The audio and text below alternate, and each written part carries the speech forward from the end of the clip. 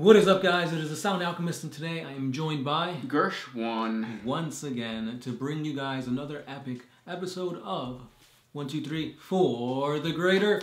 This is a video series where we answer the questions left by you, the viewer. If you have a question for us, comment down below. Put question in front of your question because we get to those questions first.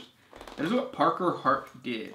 He asks, are Logic Marines a real chapter? If so, what is their lineage? The Logic Marines are a fan-made chapter, and I believe their lineage, they say they come from the second Lost Primarch. Who can relate? The Logic Marines is a chapter that has been requested multiple times. Usually whenever I do a Angry Marines video, they talk about the Logic Marines. If you read the Logic Marine lore, they are boring. You're dealing with like 40K where it's supposed to be grim dark, science fantasy, and these guys are normal just soldiers. I would much rather do Imperial Guard lore than do a Space Marine, Logic Marine lore. But yeah. I haven't really heard, or I haven't delved into the lore of them, but I like Logic the rapper, so that's an avenue to explore. Next question. This one is by Mad Max. If all the Necrons woke up from their sleep, how big of an army would they have? Since they used to control the galaxy, I'm guessing pretty big. Yeah, but at the same time, like, they used to control the galaxy at their height of their power, and now they're not. So even if they were all to wake up, yeah, it'd be a pretty massive and pretty scary army. But I think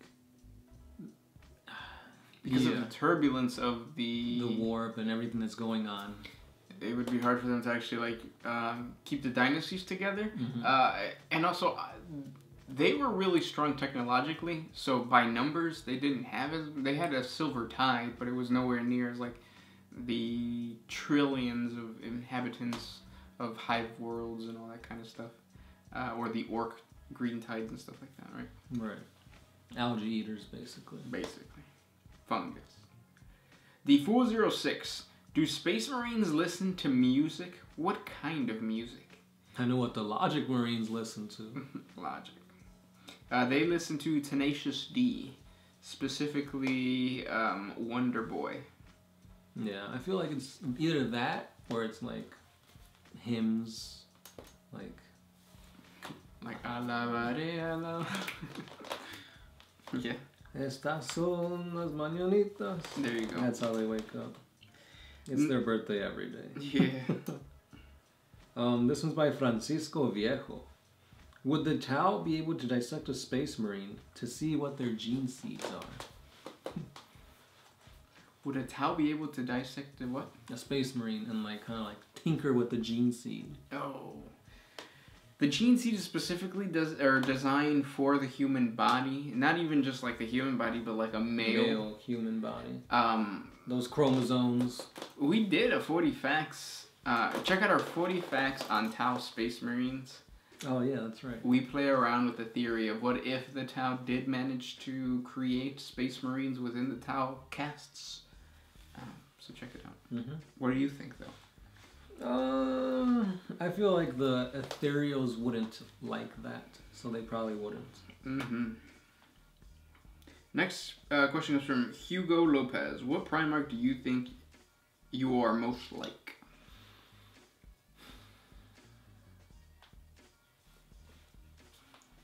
You know what? Upon reflecting on my past, like the actions of my past, I came to realize that I was actually the villain in most of my interactions with other people.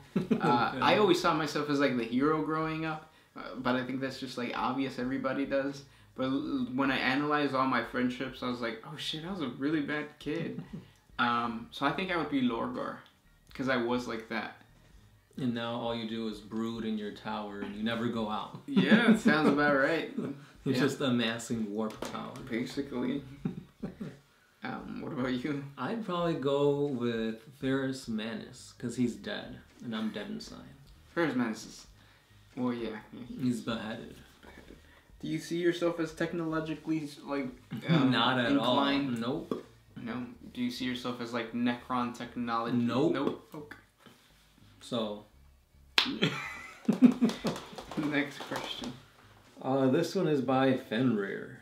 Which of the Warhammer Fantasy races and factions, excluding the dwarves, not drawers, would you like to see in 40k?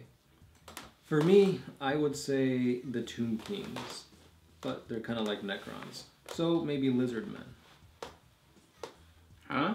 So it's basically saying, from the Age of Sigmar and fantasy races, which ones would you like to see cross over into 40k? Oh, definitely Lizardmen. I want to see old ones. The Slan. The Slan. I think it'd be interesting to see the Ideneth Deepkin, because it's an aquatic race, and for Forge World and GW, they really need to bust out aquatic races. Or the Sylvaneth, because trees. Yeah. The reason that I went like this is because of aquatic, so I thought of like a fish flipping like that. Oh, I thought you were like the growing of trees. That too, I guess. Next question comes from William Zeller. Do you think that the Cabal knew that the pylons would restrict the warp? If so, what are the odds of the Cabal restricting or resurrecting the Emperor now that the fall of Cadia has unfolded? Hold up. Yeah. Wait a minute. Alright, go. If so, how do you see the war in hell unfolding between the Cabal, the Imperium versus Chaos Undivided, if the Cabal is in possession of the standard template constructs? Thank you. Thanks, guys. Your content is awesome. Ooh, that's a lot to unpack. So do we think that the Cabal knew about the pylons? Yes. Yeah. Yeah, the Cabal knows so much that they've actually been in the Black Library. Mm-hmm. So they've seen the present, past, and future.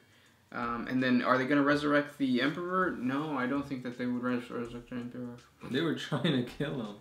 Or like to make them lose. Yeah. Because that'd be better for the overall universe. Yep.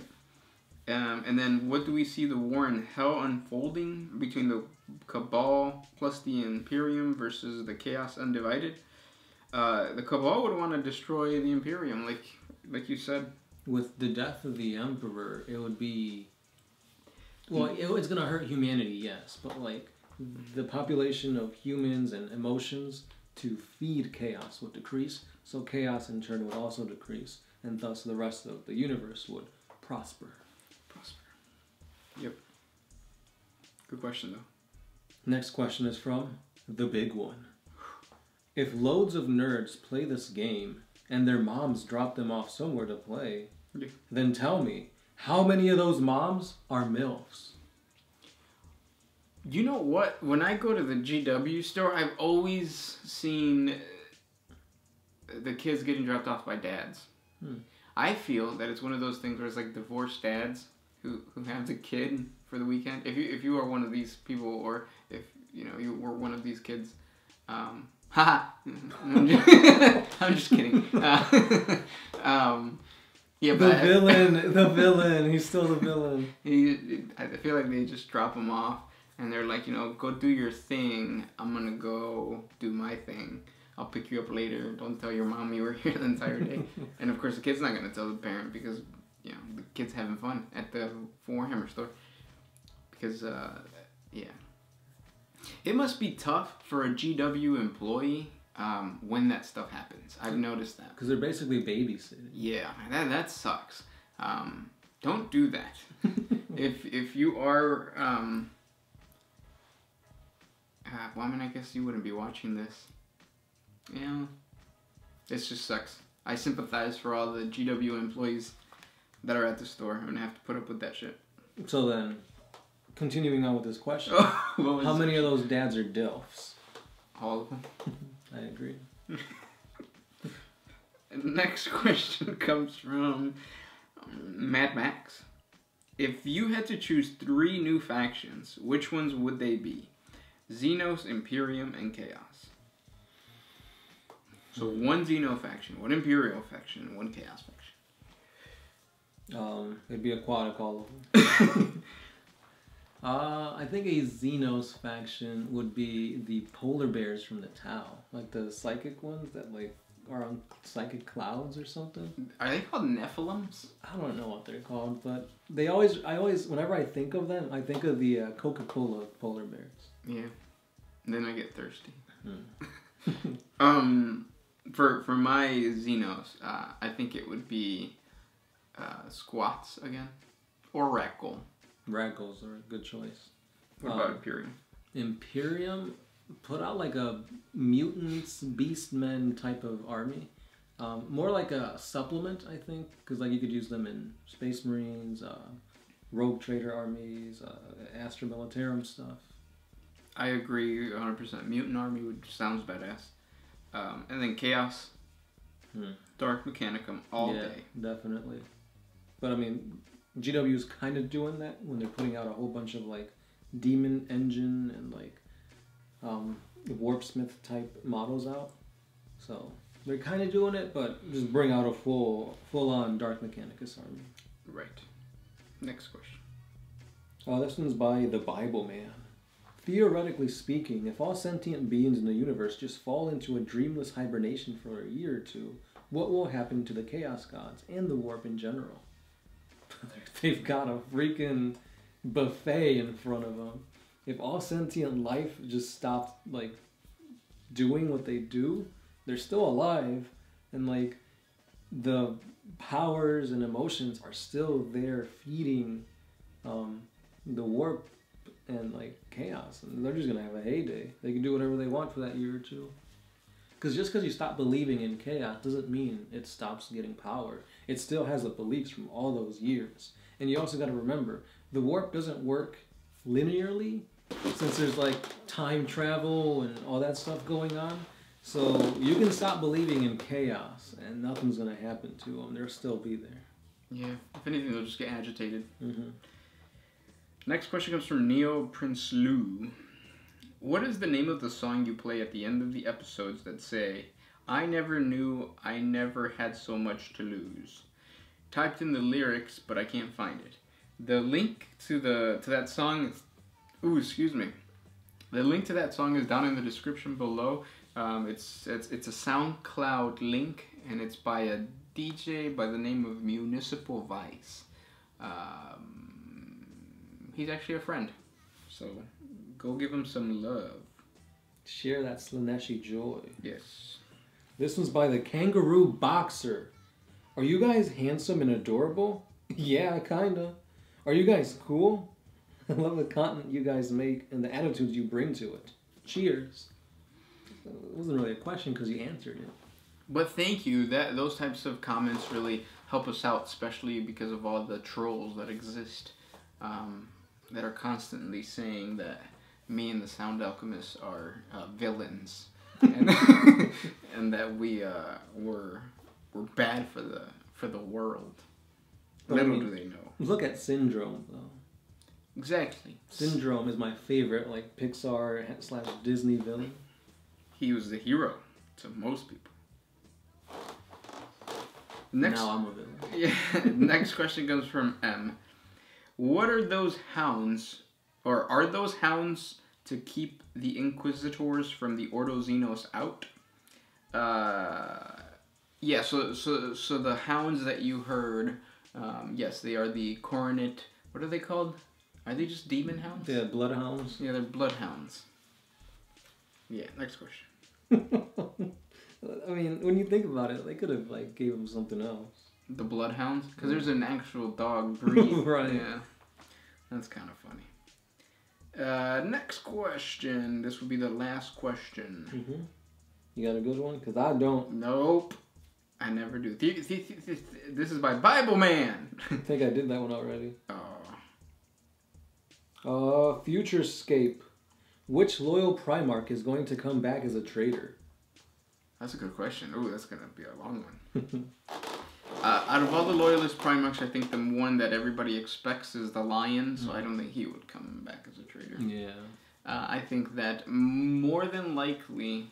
I think the most tragic one would be the Salamander's Vulcan coming back as a villain. Almost to the point where I think people would rage. Because Vulcan is supposed to be like this badass. And he's a perpetual too, so him being like a demon prince, that already kind of grants him perpetualness. Yeah. So I think it'd be really awesome if Dorn came back as like chaos tainted. Because the last time we saw him, he was fighting chaos, and like the only thing that was left was his arm, and like maybe when he got taken into like the warp or whatever happened to him, he's just been bombarded with like chaos propaganda and brainwashing, and next thing you know, he comes back with like, if he falls to Nurgle, with like a tentacled arm or something like that. That'd be scary. I would hope that whatever Loyalist Primarch turns to Chaos though would be Chaos Undivided. Yeah, it would have to be, because like you've already got all the 4 Chaos Gods accounted for. Yeah. But yeah, those are the questions for today. If you guys have more questions for us, comment down below. Thank you guys so much for everything. Don't forget, we have a Patreon. A simple $1 a month helps us create more videos for you guys. Yeah. Hit up the Facebook page if you want a little bit more content here and there. We've got images of our armies on there. We talk about D&D from time to time as well. And yeah, why not? Yeah. It's Sound Alchemist. Kirsch 1. And we are out of here.